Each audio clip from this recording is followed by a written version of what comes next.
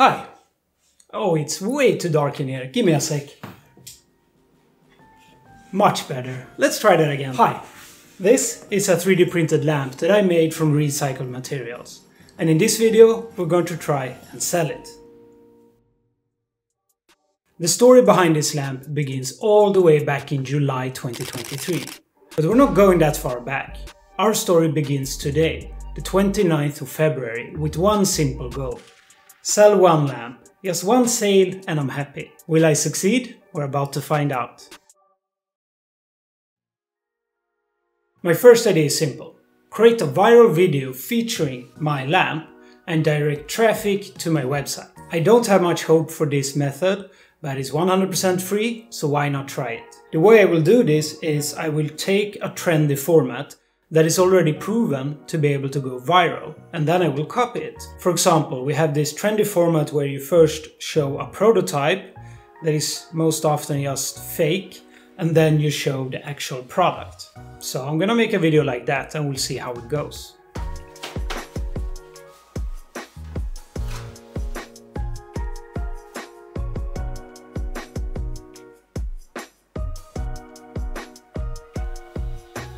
The next viral video idea is also based on a trendy format. The format is simple. We take a bunch of images and we compile them into a compilation and we make a slideshow. This video format is nice because I already have a bunch of images from the process, so it's quite easy to just compile them into one long slideshow. I will also try and make two videos that isn't based on any of these trendy formats. I want to make something just for me, something that I like, because I do enjoy filming myself and filming this lamp. So I will probably just film myself showing off the lamp with some nice music, some nice B-roll, you know, just some nice smooth eye candy.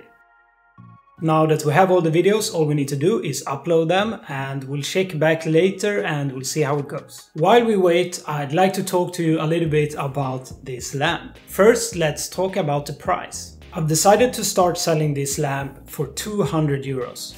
And yes, I know that's very expensive for a simple table lamp, but I have looked at other high-end 3D printed table lamps and they all seem to be selling around 200 euros. So I thought this was a great starting point. I can always lower this price if I don't get any sale. The cost for making this lamp is also very high. Producing this lamp cost me about 100 euros. And that is mostly because I'm using a lot of premium components. We have recycled filament, we have a textile cable, and we have a dimmer. Just this dimmer alone cost me about 36 euros. I could of course source cheaper components, but if I want a high quality lamp, well, I have to pay up. You get the quality that you pay for. I'm going to show you a different prototype. One second.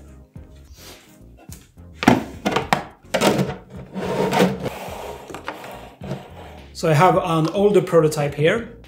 Don't mind the tape, this is unfinished work. Here I have a dimmer from Amazon that cost me like 7 euros, so it's much cheaper. But I will show you what happens. So when I turn this on, nothing happens. Forgot the lamp. So when I turn on this dimmer,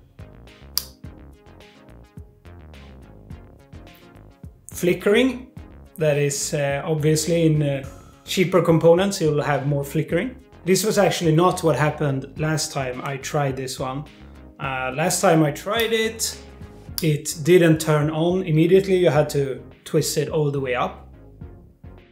But yeah, as you can see, I mean, if you pay less, you're gonna get less quality. Also, this dimmer has two like sensitivity knobs which you could turn, so you can... I mean, it's just much better. I've never ever had any flickering with this dimmer, but I had a lot of flickering with this. And as you can see, it's much more sensitive. So the dimmer function is just better than this one. Now, these lamps actually do take quite a long time to produce as well. Sure, the 3D printers does most of the work, but somebody has to assemble everything. The assembly process is quite simple, but as I said, it takes a long time. We have three major pieces. the base of the lamp, a lid and the lamp shade. Then we have 2 3D printed screws and a small part that we will use for cable relief. These are all the printed items that we need, but we also need a few items that you can't 3D print. 2 nylon cable ties, a dimmer, a lamp holder, a plug and a textile cable. The actual slicing of the cables and connecting everything isn't that complicated, but it's very tedious. These parts don't have a lot of space in them. It's a lot of very tiny work and you'll have to be very patient, which I'm not. The assembly process takes a long time for me, which is another reason why the lamp is so expensive. My time is valuable. I have also designed this manual. The manual is quite boring because you have a lot of these warnings and everything. This is also what's required to actually sell a lamp. A lot of symbols, of course assembly instructions, but in the back we have my concept behind this lamp. Rethink production, recycle materials and relight hope. And what do I mean by this? Well, if we start with the first one, rethink production.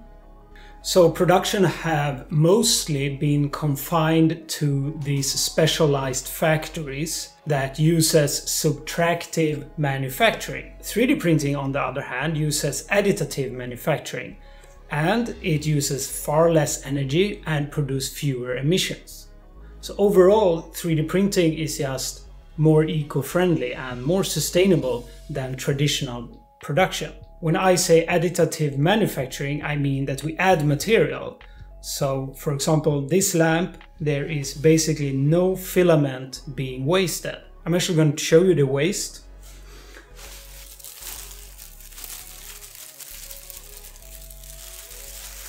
As you can see, there's not a lot of waste while producing one of these lamps. The waste is mostly from cutting the cable. As you can see, this is from the textile cable. I do have a little bit of supports in the base of the lamp in one place. This is basically all the filament that gets wasted while making one lamp. The lamp shade is done completely without supports, so there's zero waste there. Of course, there's always going to be some waste, whatever you produce, but I think I managed to keep the waste a minimum. Another very good thing about 3D printers is that you can set them up anywhere in the world. This, I believe, decentralize their production. I think this is good for smaller communities as well, especially more rural areas, because they become more resilient and more self-sufficient. Also, a more localized production means less shipping. I want the world to think about how we produce things and where we produce things, and basically rethink production. The next part of the model is recycle materials, and I'm going to show you. This is the filament that I've used for this lamp. It comes from Form Futura and Reflow. And this filament has already had a life before it became my lamp. On top of this, the filament is PLA, which is derived from renewable plant starch. So it's already a pretty good material to use. It's much better than many other materials. And with these two things, rethinking production and recycling materials, my goal is to relight hope. And that's also the name of this lamp, Relight. And I just wanted to relight a little bit of the hope for our planet and relight hope for the future, basically. And that is the concept behind this lamp. Now, I know that not everything is perfect. I know that PLA is not some kind of magic material that has zero carbon footprint. But I think overall what I've tried to do is making and producing a lamp in good conscience. I can sell this lamp with good conscience because I tried my best to be as sustainable as possible. Anyway, thank you for listening to me rambling about this lamp. Now it's time to skip 4 days into the future and look at those videos that we uploaded earlier. Welcome back. It's the 5th of March today, so 5 days into the future, and the videos had varying success. Unfortunately, I still don't have a single sale. So I uploaded a bunch of videos on YouTube, TikTok and Instagram. All videos were short format and vertical. Unfortunately, no video went viral, but some did better than others. My most viewed video was the prototype versus product video on YouTube, which got 4,800 views. This video was also one of the best performers on the other platforms. So this trendy format actually works. On all the videos combined, I got around 200 likes and 10,000 views. So there is a lot of potential buyers. But I'm probably not reaching the right audience. I'm just putting these videos out there in the void and anyone can watch them. And not everyone have the budget for one of these lamps, and not everybody is looking for a new table lamp.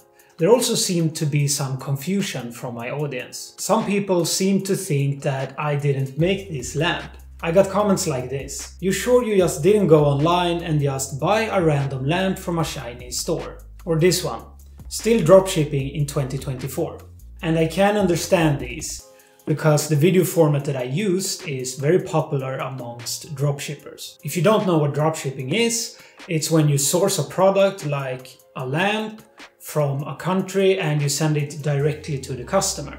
So you never actually touch the product. The product is usually in low quality and it's usually from Asia or a developing country, so you can get a cheap price. And there is no way to do any quality assurance. So for example, if you buy a lamp from a dropshipper, it might be a fire hazard. And that's generally why people don't like dropshippers, because their products are usually of bad quality. There's no way I could have achieved this quality by dropshipping it.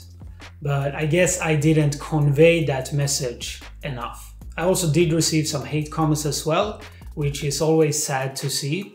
But this might be related to them thinking that the product is dropshipped. Let's see here. So OG Gumball said, "Stupid useless product that brings nothing new to the table." Table? Was that a pun? "Just another bad bedside lamp." And the Schlobblers chimed in and said, "Preach it, brother." Yeah, you can't take it too personally. These might be kids or very immature adults.